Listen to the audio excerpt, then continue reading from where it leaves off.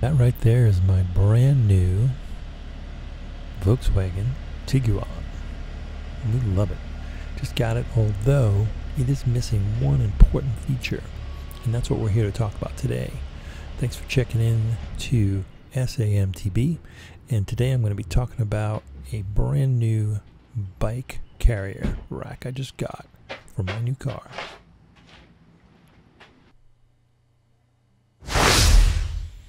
So I think that this is the deal of the century. I think this is the best bike rack you can buy for your car. If you're looking for a two bike rack, it's by BV. It's called a two bike hitch carrier. It's literally the name on Amazon it's called. It comes in this box, and it is supposedly made by Bike Pack USA, although the packing did mention something about it being made in China.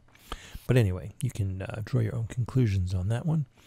It's $149.59. Is when I bought it. I bought it actually back in February, right before I broke my collarbone and my arm. Comes really well packed. Package is probably about 50 pounds. I think the way it comes, it's the rack itself is about 37 pounds, which is really a heavy-duty little pack. Everything's laid out, and there's probably only about a dozen parts to this thing. So if you're fairly mechanically inclined and you can read some instructions, or if you've ever put anything together from IKEA, then this will be a piece of cake for you. The parts are all laid out. They come in separate little packages for each part, which is nice. And what is also a nice little bonus was that all the tools that were needed in order to put this together were included, which is a nice bonus nowadays. You know, as things are getting cheaper and cheaper, it's nice that they kind of include all these things. It fits together really well. Like whoever made this and designed this, they took their time, and it's not just a piece of junk. You know, they weren't just looking to throw something together to get your money. Somebody actually thought this thing through. It's very well made, feels really solid. Like I said, it weighs in at about 37 pounds itself. It is set for two bikes. Now, the same company, BV, also makes a 4-bike carrier. I don't know much about that. It looks very similar to this, other than the fact that it just has an additional stanchion that comes out from the back and extends it out. It's even further out, and so you can get 4 bikes on that. But in any case, this thing went together really easy, maybe 15 or so minutes in total to put this whole thing together. I did do this in sort of like 2 parts, so you'll see I got these stanchions on, one on the left, one on the right, and then this upward post that actually folds down. So the first thing you kind of do is just fold that up when you get the bike. Next was the tools that came with it. They were great. I mean, the only thing I did was I got my own wrench at one point, simply because it's just so much easier. I mean, but if you didn't have a wrench and you literally just had this package show up to an empty warehouse, you could put this together there without any other tools. And so I just kind of used this additional wrench just because it made life a lot easier for me. But like I said, I was pretty impressed that all the tools came with it. The Allen wrenches and wrenches all came with it. So there is this one piece on here I want to mention. And again, that's my own Allen wrench there. But they did have it, or Allen wrench for that. This is an adapter for a 2-inch hitch. Now, my Tiguan has a 1 1/4 inch hitch, which probably most cars and smaller SUVs will have. But this is set from the manufacturer. It comes together with it set to go into a 2-inch receiver. So you just unscrew those 2 bolts there, pops right off. It's a nicely done piece of aluminum, actually. You just take those screws out and pop that on the side. Keep that someplace safe in case you ever get a bigger truck. You know, you got your eye on a nice Tahoe or something. That'll come in handy. In order to make things a little bit easier on myself, I brought this out to the car, and I actually unfolded it, got it set up, and mounted it on the car, just to make it easier to put these, what I'm going to call the wheel baskets, on the rack. And you'll see here in a minute why it was much easier putting this on the car than trying to do this with it just kind of loose. So it slides on first time, super simple. I'll give you a little close-up of the hitch, and the pin they give you actually is a screwed in pin, so that's kind of nice, a little added security and safety. These little baskets, they slide on with a little bit of effort. They don't actually just go on super easy. You actually have to apply some pressure when you get these on here. You may feel like, I'm not quite sure I'm doing this right, but trust me, you are. Just line them up. Make sure that the the tighteners are loosened when you try and do this the first time, and then just push. Just give it some elbow grease. Give it a good push, and it will go on, I promise. So there's two lefts, obviously, and two rights, and they're kind of offset from each other. So you just get the first one on there, and then you're going to kind of repeat the pattern on the other side. So just remember which goes which way. It's pretty simple. And when you put it on there, you kind of get them lined up, and you just give them a push and wiggle them a little bit the first time you put them on there. They are a little sticky, but I assure you they'll go on, just with a little applied pressure. Make sure you tighten those down once you have those on there, and then you're going to need to do some realigning once you actually have your bike set, and you can figure out exactly where to line those up. The nice thing is, once you have them set the first time, unless you've got a friend over, you're picking somebody up with their bike, once your wheel lengths are set, that's it. You shouldn't really have to move them ever. So, but it is nice to have that flexibility if you get a new bike, or if, like I said, you're riding with somebody else and you want to throw a second bike on there, you can easily adjust those once they're on. So just give them a little wiggle, give them a push, and you're all set to go. And then, like I said, make sure you lock those down once they're on there and you have them set. But you can kind of do that. You can kind of just get them hand tight now.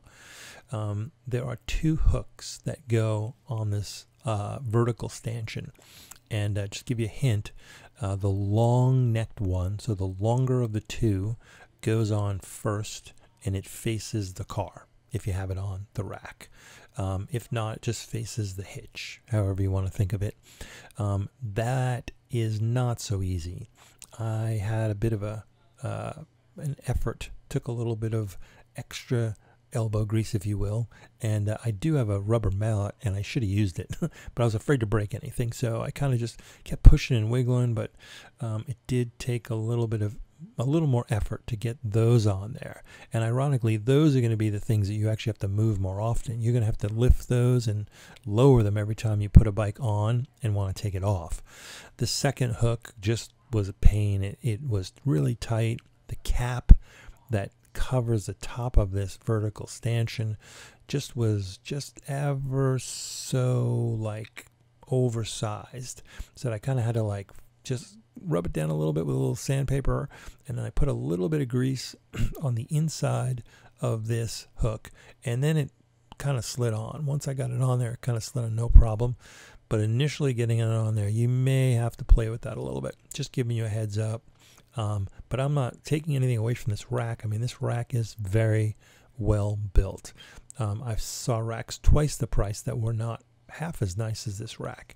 Even had this little safety clips on the very ends of these, your horizontal stanchions, just to make sure. I mean, I can't see these things ever sliding off, but it just was a little bit of an extra, safety effort. And that's what it looks like. There was one little thing. There's only one reflector on the back of this thing, but slips right in there. And going to just take a peek at just throwing a bike on here and seeing how easy it is to get a bike onto this thing. Basically, once you've got your wheels lined up, which was pretty easy to size up, you just drop your wheels in there and lower that top hook, and that's it, you're set. There are two straps, heavy-duty Velcro straps, on the hoops, the tire hoops there, and you just slide those around there. They just slide through these little eyelets they have, and it just folds back over. And once that is pushed down there, I mean, that is solid. It looks really sturdy, and that's a really heavy duty Velcro that's just not going to go anywhere. You probably could, you know, you wouldn't want it to happen, but it probably could just hold the bike just with those. But you just push that one hook down there, and if you do have a full squish bike, you may want to just squish it a little bit and then tighten that hook down there, and that bike is good to go. I mean, it is going nowhere. Looks really sharp. Kind of get some close-ups here on it, what it looks like when it's sitting in the tire cradles and with the hook on there. This was the Scott Spark, and it's got, I think, the 2.4 tires on there. These hoops are set to accommodate up to 3-inch tires, so you can't put necessarily a fat bike on this, but if you got up to 2.8s tires on there, you should have no problem getting those in those hoops and it being really secure. Got a quick little peek down here, and you'll get another look at what the that little hitch looks like down there. It's got, you can see the pin and all is down there.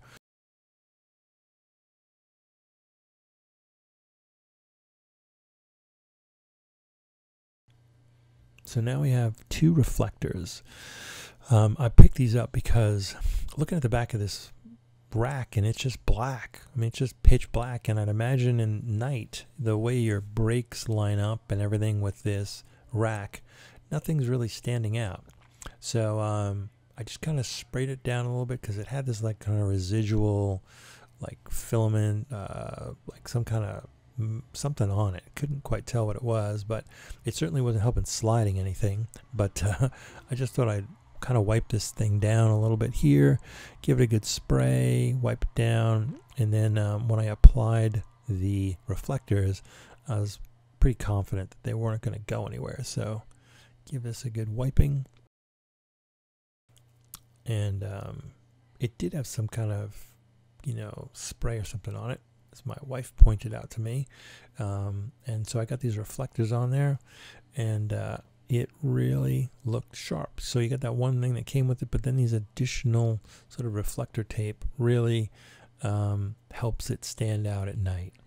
And you got this thing sitting 3 feet off the back of your car. It'd be pretty miserable if someone like just kind of didn't notice it and kind of did a short stop and smashed into the back of your brand new rack in your brand new car. So these things really helped, I think, made it stand out. It does, this rack flips up as well, and so I made sure that the reflector tape went all the way around in the locations that I knew that it would benefit from that. So, which is pretty much every place you see here, except for obviously that one flat spot right there above the other reflector. So there you go. There's a quick look and review of the BV 2-bike hitch-mounted bike carrier. In my opinion, and dollar for dollar, pound for pound, it's the best bike carrier out there. Take a look at it, see if you agree. Let me know if you agree, you don't agree. If you got something better, let me know. And as I mentioned, I will leave a link to this bike carrier in the description below. It is an affiliate link, just so if anyone's out there wanting to help support the channel, you can purchase through that link there, and I might think I get a couple bucks for that actually, so I'd appreciate that.